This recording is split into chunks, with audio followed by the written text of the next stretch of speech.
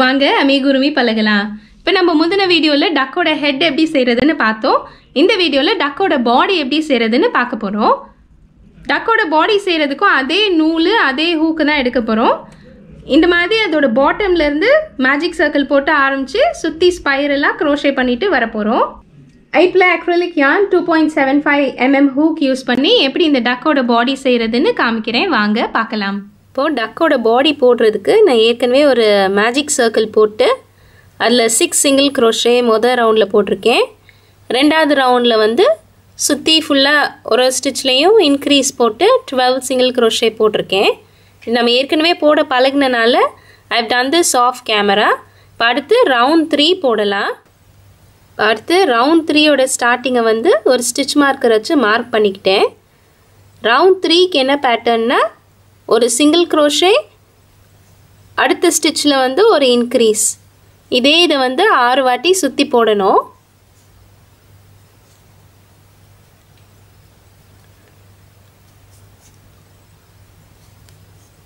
இந்த ஸ்டிச்சில் ரெண்டாவது ஸ்டிச்சில் இன்க்ரீஸ் போட்டுட்டேன். ஒரு சிங்கிள் க்ரோஷே, ஒரு இன்க்ரீஸ். ஸோ நீங்களும் இந்த இடத்துல வீடியோ பாஸ் பண்ணிவிட்டு ஒரு சிங்கிள் க்ரோஷே ஒரு இன்க்ரீஸ் சுற்றி போட்டுட்டு வாங்க.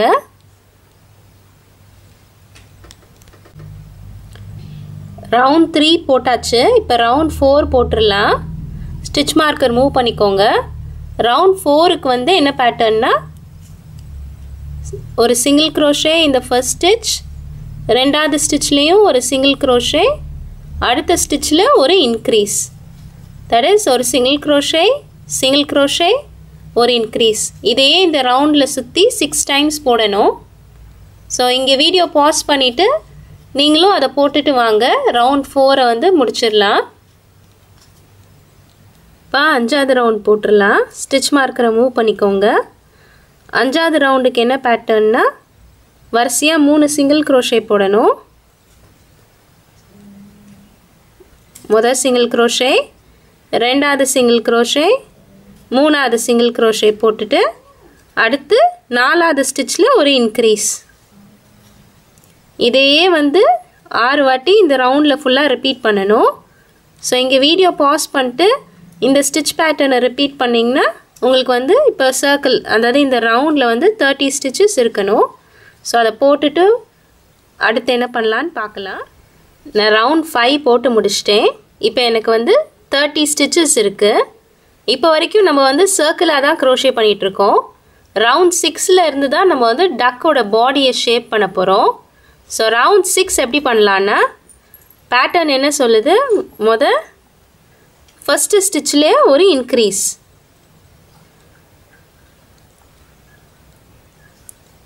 ஸோ மொதல் ஸ்டிச்சில் நான் 2 சிங்கிள் க்ரோஷே போட்டுக்கிறேன்.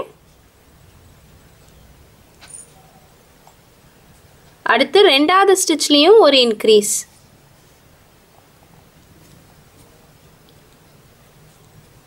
ரெண்டாவது ஸ்டிச்லேயும் ஒரு இன்க்ரீஸ் போட்டுக்கிறேன். அடுத்து இந்த ரவுண்டில் வரிசையாக சிங்கிள் க்ரோஷே தான், எந்த இன்க்ரீஸும் கிடையாது. மொத்தம் எத்தனை சிங்கிள் க்ரோஷே போடணும்னா 26 சிங்கிள் க்ரோஷே போடணும். அப்படியே சுற்றி போட்டுகிட்டே வந்தீங்கன்னா கடைசியில் மிச்சம் உங்களுக்கு 2 ஸ்டிச்சஸ் இருக்கணும். அந்த 2 ஸ்டிச்சில் என்ன பண்ணணும்னு அடுத்து சொல்கிறேன். ஸோ இந்த இடத்துல நீங்கள் வீடியோவை பாஸ் பண்ணிவிட்டு வரிசையாக 26 சிங்கிள் க்ரோஷே போட்டுட்டு வாங்க.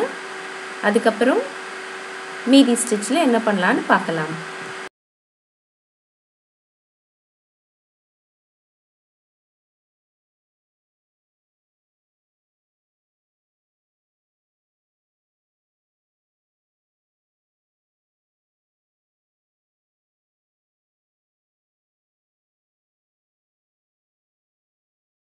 கடைசியாக இருக்கிற 2 ஸ்டிச்லேயுமே ஒன்றொன்றுலேயும் இன்க்ரீஸ் போடணும். ஸோ கடைசி இருக்கிற இந்த ஸ்டிச்சில் ஒரு இன்க்ரீஸ்,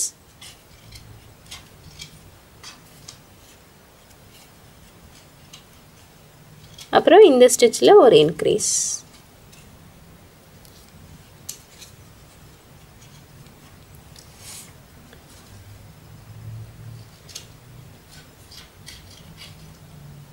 இதுதான் வந்து டக்கோட டெயில் வர இடம். இது வந்து ஃப்ரண்ட் பார்ட்டு. அடுத்து இப்போ ரவுண்ட் 7 போடலாம். ரவுண்ட் 7க்கு என்ன பேட்டர்ன்னா முதல் 2 ஸ்டிச்லேயுமே இன்க்ரீஸ் போட்டுருங்க. ஸோ ஃபர்ஸ்ட்டு ஸ்டிச்சில் ஒரு இன்க்ரீஸ்,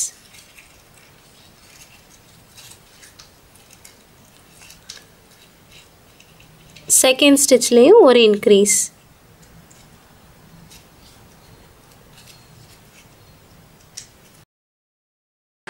அதுக்கப்புறம் வரிசையாக சிங்கிள் க்ரோஷே தான் போட வேண்டியது இருக்கும். இப்போ இந்த இடத்துல எத்தனை சிங்கிள் க்ரோஷே வரும்னா 30 சிங்கிள் க்ரோஷே வரும். ஸோ வீடியோ பாஸ் பண்ணிவிட்டு 30 சிங்கிள் க்ரோஷே போட்டுட்டு வாங்க.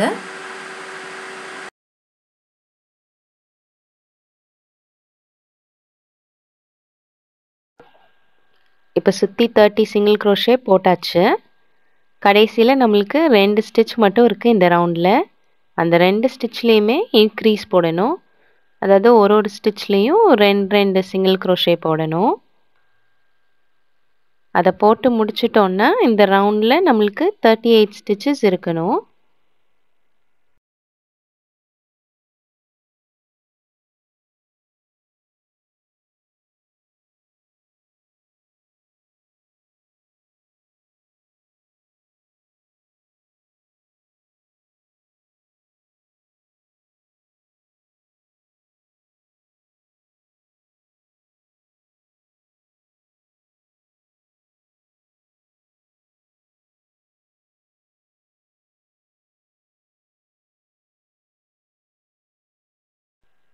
அடுத்ததாக இப்போது ரவுண்ட் 8 போட ஆரம்பிச்சிடலாம்.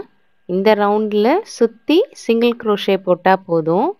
இனிமேல் எந்த இன்க்ரீஸும் பண்ண தேவையில்லை. ஸோ ரவுண்ட் 8ல் வரிசையாக சிங்கிள் க்ரோஷே போட போகிறோம். அதுக்கப்புறம் ரவுண்ட் 9 அண்ட் ரவுண்ட் 10 ரெண்டுமே சுற்றி சிங்கிள் க்ரோஷே தான். ஸோ நம்ம வந்து இந்த இடத்துல வீடியோ பாஸ் பண்ணிவிட்டு அந்த 3 ரவுண்டையும் போட்டுட்டு வந்துடலாம்.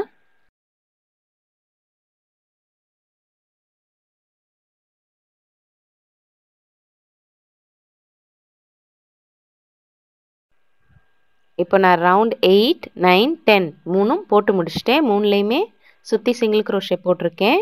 அடுத்து இப்போ ரவுண்ட் 11 போட்டுடலாம். ரவுண்ட் 11லேருந்து டிக்ரீஸ் போட போகிறோம். ரவுண்ட் 11க்கு என்ன பேட்டர்ன்னா மொதல் 3 ஸ்டிச்லேயும் டிக்ரீஸ். அந்த டிஇசின்னா டிக்ரீஸ்ன்னு அர்த்தம். ஸோ ஃபஸ்ட்டு டிக்ரீஸ், நம்மளுக்கு தான் ஏற்கனவே டிக்ரீஸ் ஸ்டிச் போட தெரியும்ல. ஸோ அதே மாதிரி இந்த ரவுண்டில் மொதல் 3 டிக்ரீஸ் ஸ்டிச் போடணும். போட்டதுக்கப்புறமா சுற்றி 26 சிங்கிள் க்ரோஷே போடணும். ஸோ அதை போடுறதுக்கு நான் வீடியோ பாஸ் பண்ணிவிட்டு 26 சிங்கிள் க்ரோஷே போட்டுட்டு வரேன்.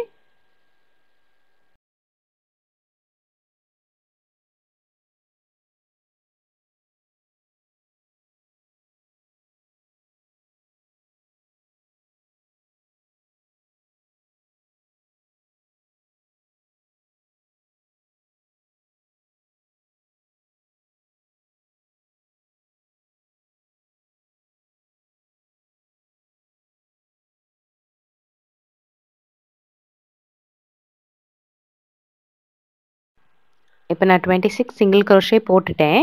மீதி இப்போ எனக்கு வந்து 6 ஸ்டிச்சஸ் இருக்குது இந்த ரவுண்டில். பேட்டர்ன் படி நம்ம இன்னும் 3 டிக்ரீஸ் போட்டோன்னா இந்த ரவுண்ட் முடிஞ்சிருச்சு. ஸோ இருக்கிற அந்த 6 ஸ்டிச்சஸில் 3 டிக்ரீஸ் போட்டுட்டு இந்த ரவுண்டை முடிச்சிடலாம்.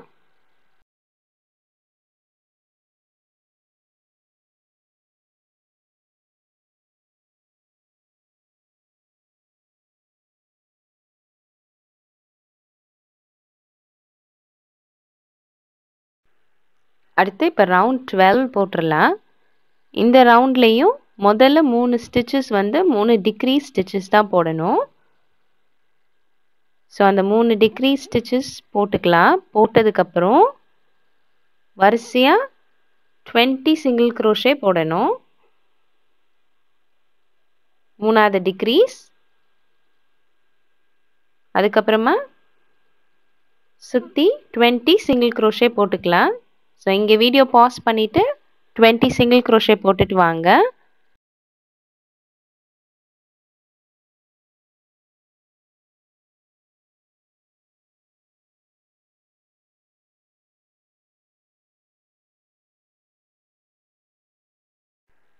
அப்புறமா இந்த ரவுண்டில் மீதி இருக்கிற 6 ஸ்டிச்சில் நம்ம 3 டிக்ரீஸ் போட போகிறோம். 3 டிக்ரீஸ் போட்டோன்னா இந்த ரவுண்டு முடிஞ்சிருச்சு. இந்த ரவுண்டில் நம்மளுக்கு 26 ஸ்டிச்சஸ் இருக்கணும்.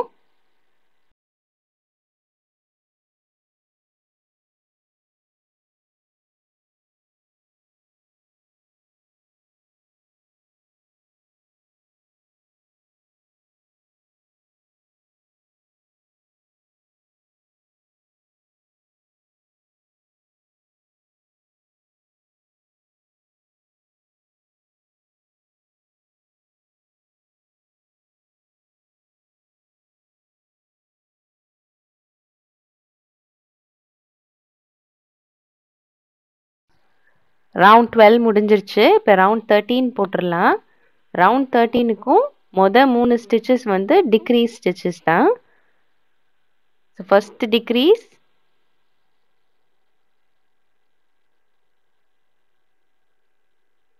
ரெண்டாவது டிக்ரீஸ்,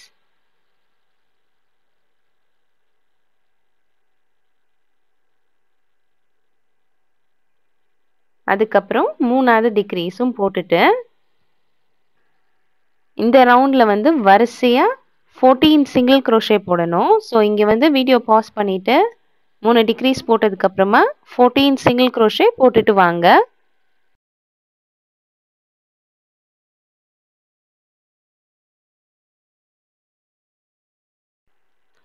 சிங்கிள் crochet போட்டுட்டு வந்துட்டேன்.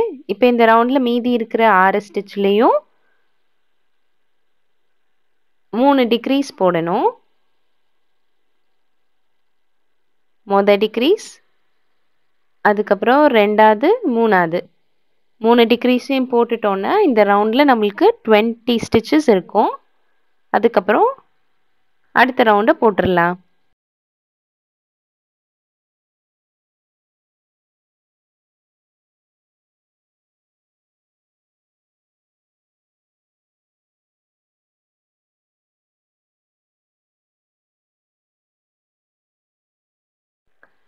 இப்போ நம்ம கடைசி ரவுண்டுக்கு வந்துட்டோம். இந்த ரவுண்ட் 14ல் ஒரு சின்ன வித்தியாசம். இது வரைக்கும் நம்ம வந்து 3 டிக்ரீஸ் போட்டுட்டு இருந்தோம்.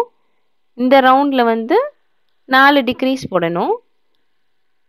4 டிக்ரீஸ் ஸ்டிச்சஸ் போட்டதுக்கப்புறமா பேட்டர்னில் வந்து நம்ம 4 சிங்கிள் crochet போடணும்னு சொல்லியிருக்காங்க. 4 சிங்கிள் crochet போட்டதுக்கப்புறம் திரும்பி 4 டிக்ரீஸ் போட்டு இந்த ரவுண்டை முடிச்சிடலாம். அப்படி போட்டோன்னா இந்த ரவுண்டில் நம்மளுக்கு 12 சிங்கிள் crochet இருக்கும். நம்மளோட டக்கோட ஹெட்லேயும் அதே மாதிரி 12 சிங்கிள் crochet இருக்கும். இப்போ ரெண்டு இதுலேயுமே ஒரே நம்பர் ஆஃப் ஸ்டிச்சஸ் இருக்கிறதுனால நம்ம ஈஸியாக அதுக்கப்புறமா தச்சிடலாம். ஸோ இப்போ இந்த இடத்துல 4 சிங்கிள் crochet போட்டுட்ருக்கோம். போட்டதுக்கப்புறமா 4 டிக்ரீஸ் போட்டோன்னா நம்மளுக்கு டக்கோட பாடி செஞ்சு முடிச்சாச்சு.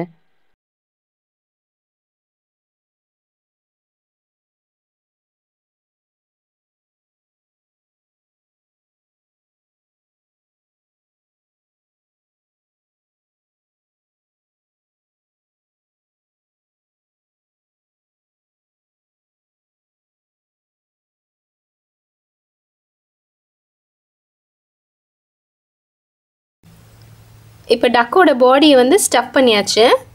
இனிமேல் முடிச்சு போட்டுட்டு இந்த நூலை வெட்டிடலாம். கொஞ்சம் நீளமாக நூல் விட்டு வெட்டிக்கோங்க. ஏன்னா இதே நூல் வச்சு தான் நம்ம வந்து ஹெட்டை வந்து தைக்க போகிறோம். தனியாக நூல் அட்டாச் பண்ணி தைச்சோன்னா அது ஒரு எக்ஸ்ட்ரா வேலையாக இருக்கும். ஆல்சோ இதுனா இன்னும் நல்லா டைட்டாக இருக்கும். இனிமேல் அடுத்த வீடியோவில் எப்படி ஃபெதர்ஸும் பீக்கும் எப்படி செய்கிறதுன்னு பார்க்கலாம். அதெல்லாம் செஞ்சுட்டு அதுக்கு அடுத்த வீடியோவில் எப்படி தைக்கலான்னு பார்க்கலாம். ஸோ டுடே தேங்க்யூ ஃபார் வாட்சிங்.